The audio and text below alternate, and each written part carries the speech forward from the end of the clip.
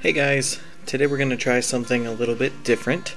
My wife and I just moved back to the Midwest just in time for fall. As you can see, these beautiful leaves blowing in the wind, and that inspired a project idea.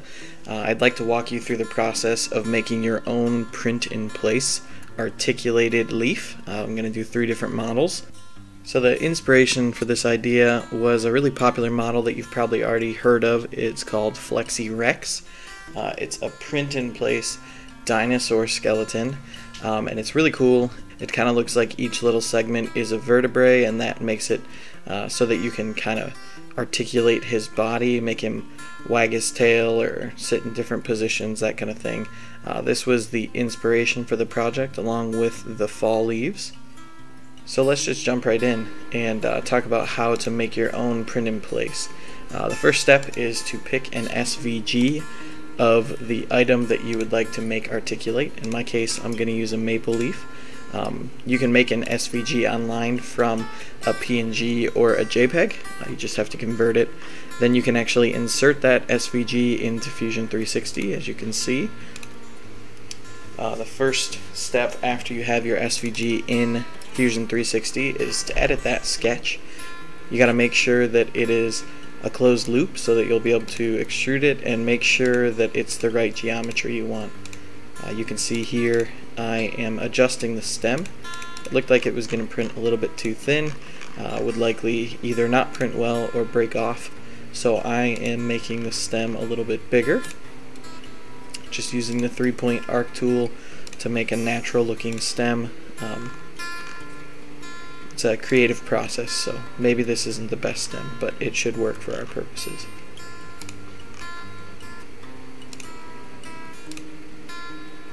Okay, I've got my stem. Now I'm just going to trim away the extra bits of line that we don't need, and now you can see there's my maple leaf. So I finished the sketch. The next thing I'm going to do is extrude it just to give it a little bit of depth. We're going to end up adjusting this later, so it doesn't really matter at this step. There you go. I have one very thick maple leaf. My next step is to measure the height. When you insert an SVG the way I did, it may not be exactly the size you want. So in this case, I've got 68 millimeters tall. And what I'm going to do is actually scale this whole body down, up, sorry. I want it to be 100 millimeters tall. So I'm going to take the body and I'm going to scale it by the ratio 100 over 68 point whatever that decimal was. So now my part should be exactly 100 millimeters tall, and I can measure it again to be sure. 99.999 is close enough for me. So the next thing I want to do is make it the appropriate thickness. When I scaled it, it adjusted the thickness because I did uniform. So what I'm actually going to do is pick the back surface, and I'm going to do an offset extrusion. So I'm going to offset 8 millimeters. That's basically going to preserve the portion of the part that I want to keep. And then I'm just going to drag my slider and extrude in cut mode everything else. So all I have left is that first 8 millimeters that I preserved with the offset. And there you go. I've got my part that's 100 millimeters tall and 8 millimeters thick. The next step is to sketch on the surface. What I need is a bunch of horizontal lines basically to cut this part up into the segments that I want to use. My line tool is fighting me right now. I typically just make all of my lines horizontal, but what's important is that you have an even number of lines and that they're all parallel to each other.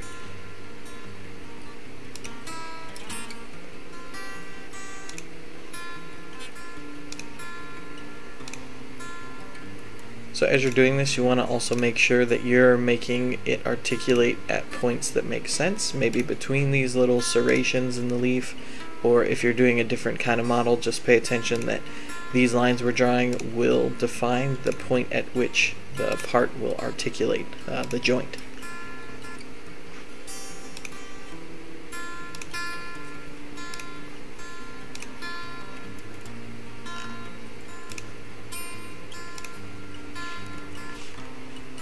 Alright, now that I've got all my lines drawn, the spacing I want between each set is 1 millimeter.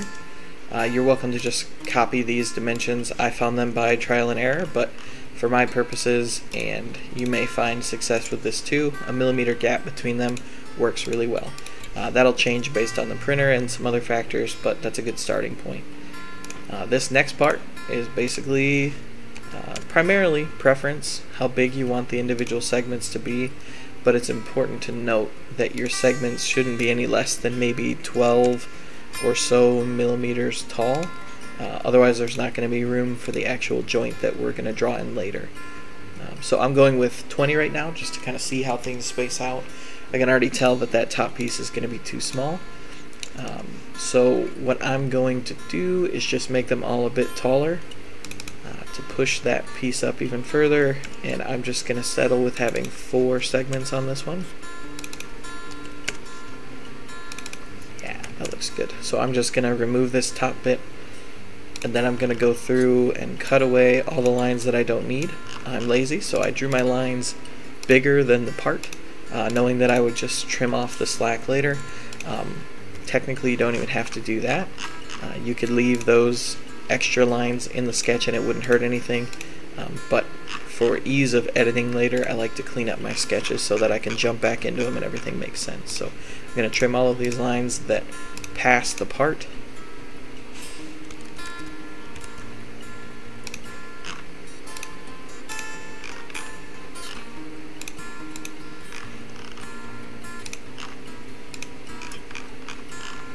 Perfect. We're just using the trim tool here again. It's a little pair of scissors. Alright, so that sketch is done. The next step is actually to select those little gaps that we just created, and we're going to use an extrusion to cut our part into 4 pieces.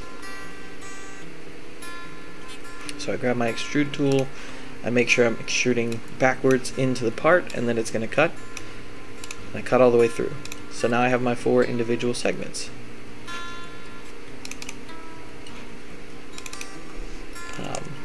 Cosmetic reasons, I'm deciding to make this top piece a little bit taller. I think that looks better. Good. Alright, our next step is to draw in the first part of the joint.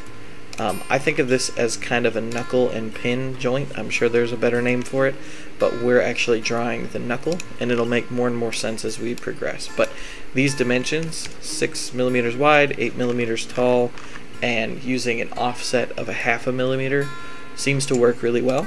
So you're welcome to just steal that, found again by trial and error. So we make our portrait and we cut it out.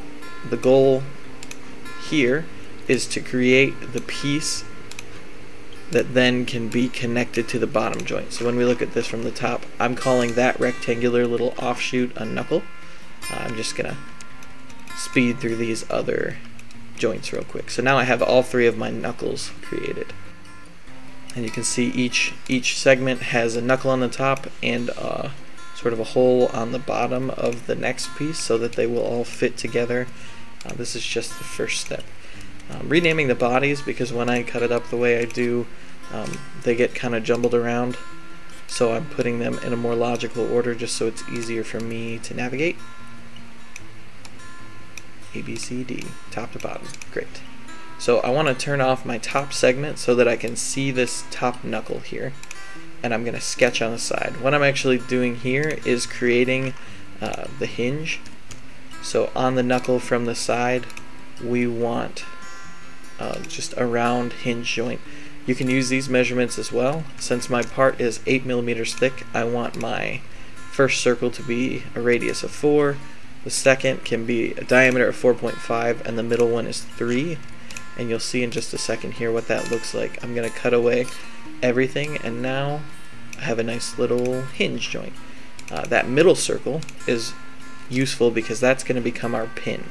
So I'm going to grab that middle circle, and then I'm actually going to extrude on both sides and just make sure that it overlaps that top segment, and I'm going to join.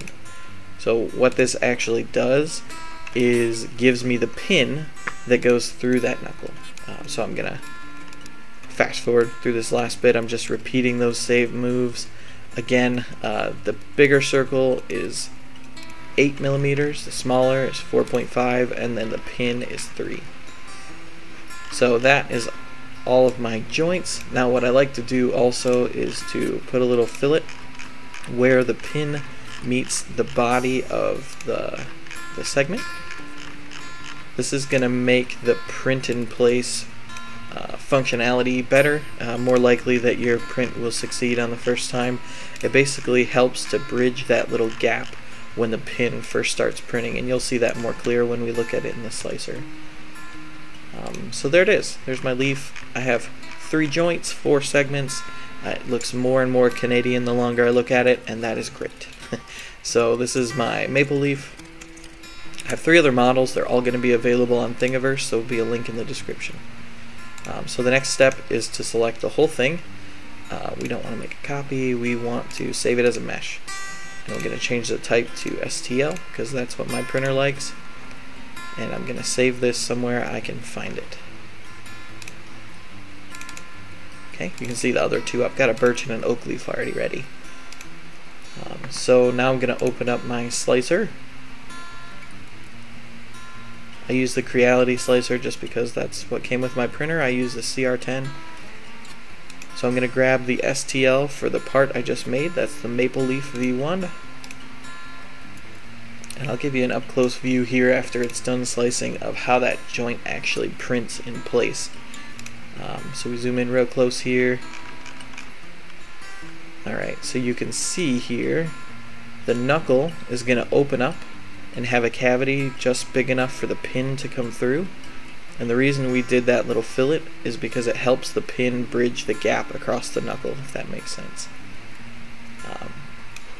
So now that we have our G-code, we're going to save that off in the same folder, and we can jump ahead and show you some print video. Hey Google, turn on the printer. Got it. Turning on the printer.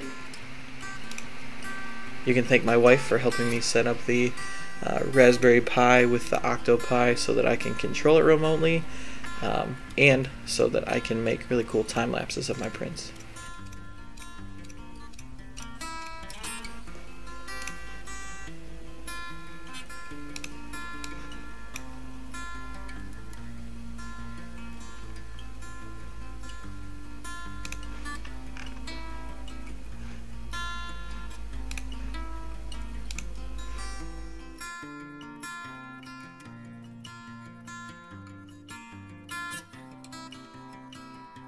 Alright, so this is our first. This is the birch leaf. We did that in a nice golden yellow color from Matter Hackers.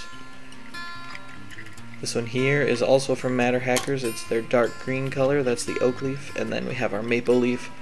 This is inland red. Alright guys, thanks for watching. I hope you enjoyed the tutorial. If you have any questions, leave it in the comments and I will do my best to answer them. If you have anything else you'd like to see me model or any other project ideas, just let me know. I'm always looking for new ideas. Thanks for watching and have a great day.